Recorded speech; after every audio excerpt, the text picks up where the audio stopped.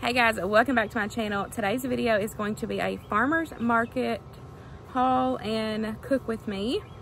Sorry, I just got done mowing, so I'm exhausted, my face is red and all that good stuff. But anyways, real life over here. So I wanted to do an intro because I had a oopsie, and I had previously did a haul, and some of the stuff we didn't like. I had shared it on Instagram, so that people are probably, if you seen that Instagram, you're probably gonna be like, this is not the same thing. So the haul that I shared on Instagram had goat meat in it. We thought we would try goat meat. It was a no-go. And the veggies were just horrible. So I did a redo. I deleted, which it actually got deleted, and it honestly, it just kind of was meant to be because it just wasn't good, and I wasn't excited about the video because we just had a bad experience. So we went back, tried it again. We just got veggies this time, no meat.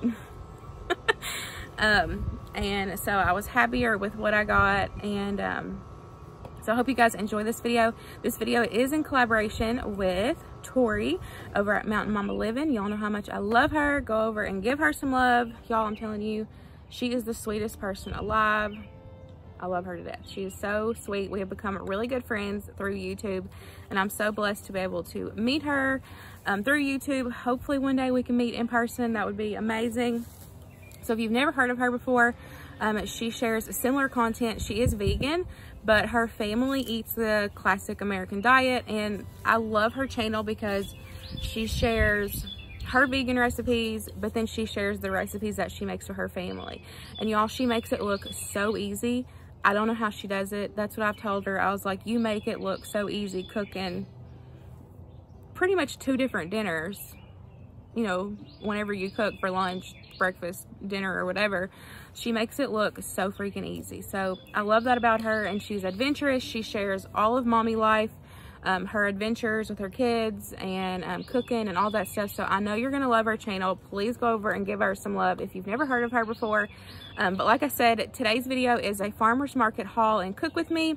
She's also gonna be sharing a haul and making a recipe or 2. So I hope that you enjoy this video.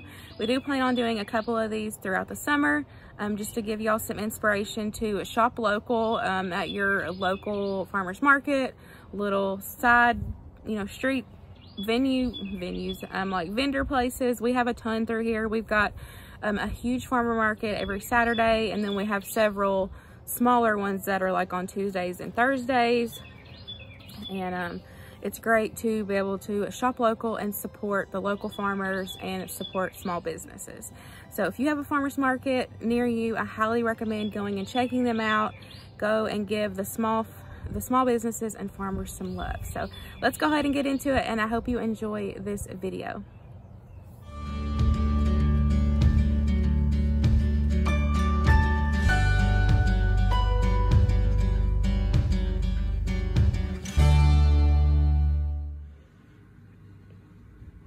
So here is our little farmer's market haul.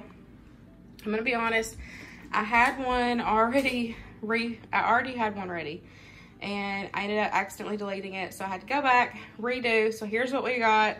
We have got some little potatoes. We've got 2 zucchini. I meant to pick up squash also, and I totally forgot, so we only have 2 zucchini because I went to the farmer's market this time with a recipe in mind. So, and I totally forgot my squash, but we'll just make it work. And then I just got 2 ears of corn because it did not look good. The ones that we had bought from the first video that I said that I accidentally deleted, it wasn't good either. So I was nervous about buying this one. I just don't think it's ready yet. It's just not in season. So here's what we got. I'm going to share with you guys how I'm going to put these together. We're gonna do 2 side dishes, one with the potatoes and then one with the zucchini and the carrots. That's gonna be 1 dish. And then we're gonna serve it with some huge ribeye steaks, y'all.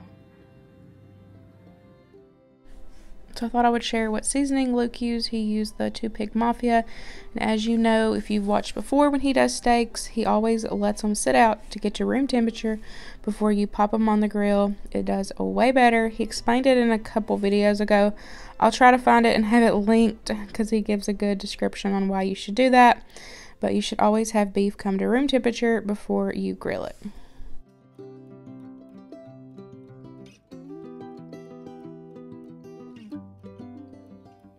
So for the first one, we're going to go ahead and get the zucchini squash corn casserole in the oven.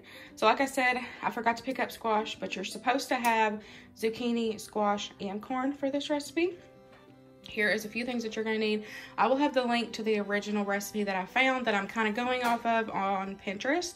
I'll have it linked down below for you guys. But I am going to be subbing out breadcrumbs for some crackers. I just like the butteriness of the crackers baked. You're going to need some sour cream. You're going to need some mayonnaise. You're going to need some butter. You're going to need some onion. Of course, your corn, zucchini. You're going to need some Parmesan cheese, some minced garlic, and some shredded cheese. I'm using the triple cheddar here. And then you're also going to need a couple eggs, but I have a couple. We've got some of these quail eggs left over. And I'm just going to use these and finish these up. So these are the ones that I had picked up our last haul, the last farmer's market haul. And like I said, all that footage is, I accidentally deleted it. So we had to start over. So these are local. They were from Versailles, Kentucky. So that's local to us. So we're going to use these in replace of regular eggs.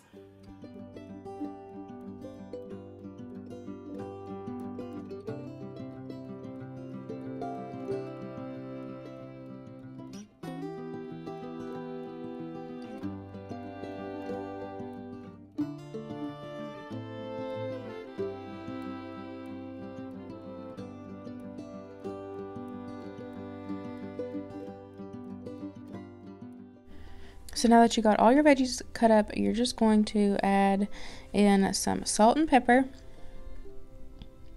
I just seasoned with my heart, y'all know that. Some minced garlic. Some sour cream.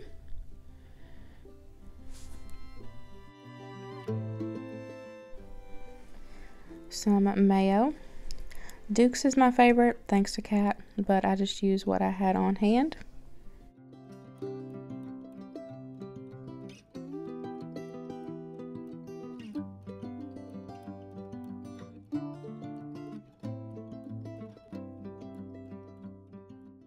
And then give everything a good mix. And then you're going to add in your cheese. You can use shredded Parmesan if you want. I just always have the sprinkle parm on hand, so I just did a good serving of that. And then I'm also going to add some of that triple cheddar. Now remember, like I said, I'll have the original recipe linked down below. And the original recipe called for yellow squash also. And I totally wish I had yellow squash. But y'all, this was so good. The only thing I would change, which is a personal preference because we don't like crunchy veggies. And for the 30-minute time that it was in the oven, they were still kind of crunchy. Not like super crunchy. We still ate it. We really enjoyed it. And I actually shared this with my grandparents and they loved it and ate the rest of the whole casserole. So I mixed all the cheese in, and then I'm going to add in some egg. And like I said, I'm using the quail eggs from that first farmer's market haul. That was a total fail, but I'm so glad that I went back and tried this again because this was super delicious, y'all.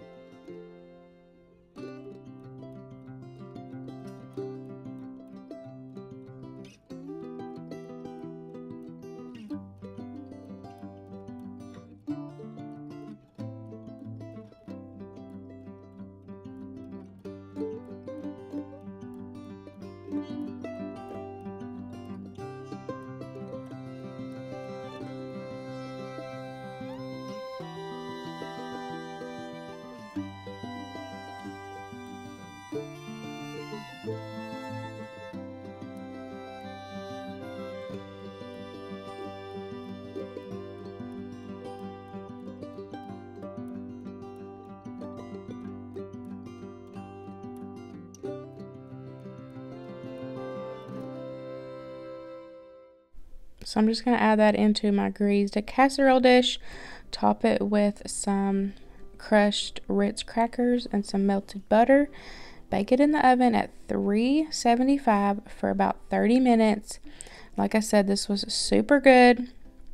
If you want your veggies a little more cooked like we would like them, I would recommend sauteing them in a pan in some butter before you mix everything together. When I make this again, that's what I'm going to do next. I'm just going to take and cut all my veggies up, throw it in a saute pan with some butter, kind of get them a little tender, and then mix them and bake them. Like I said, that's just personal preference. If you don't have a weird texture problem like I do, go ahead and make it as is, and this was super good.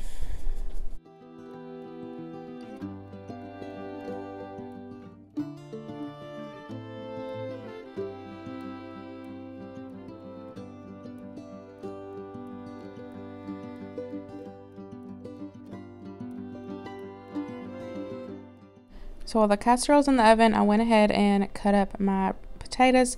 We're going to roast these in the air fryer. I actually made a version of these on Sunday's video. I'll have that listed down below if you're interested.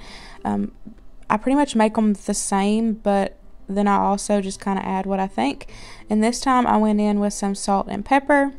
I went in with some onion powder, some paprika, some minced garlic, some Parmesan cheese, and some balsamic vinegar.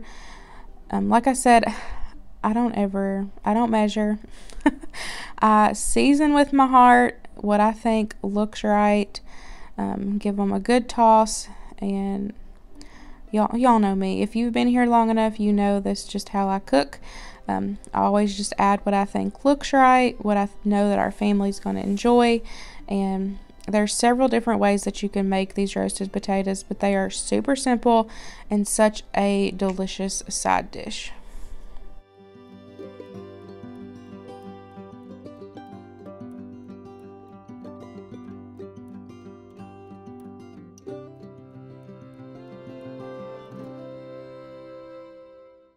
So I just put those on my air fryer basket, and I'm going to air fry those at 450 for 20 minutes, and y'all, they were crispy and delicious.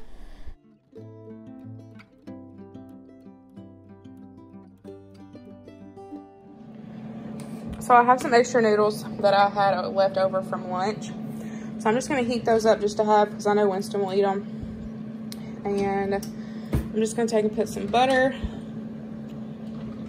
in the pan.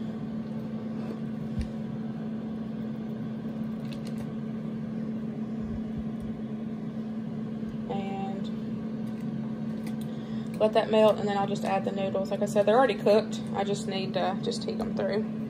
So we'll do some butter noodles along with our casserole and potatoes and steak.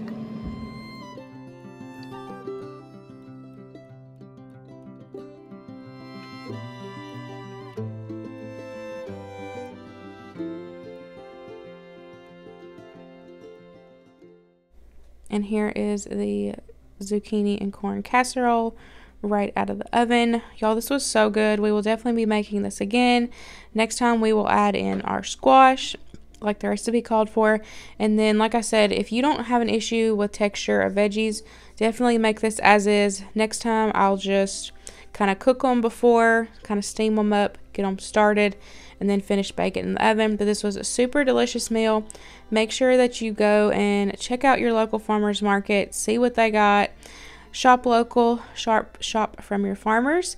And I hope you guys enjoyed this video. Don't forget to go check out Tori. I'll have her link in the description box below. And I hope y'all have a fabulous week. Bye, guys.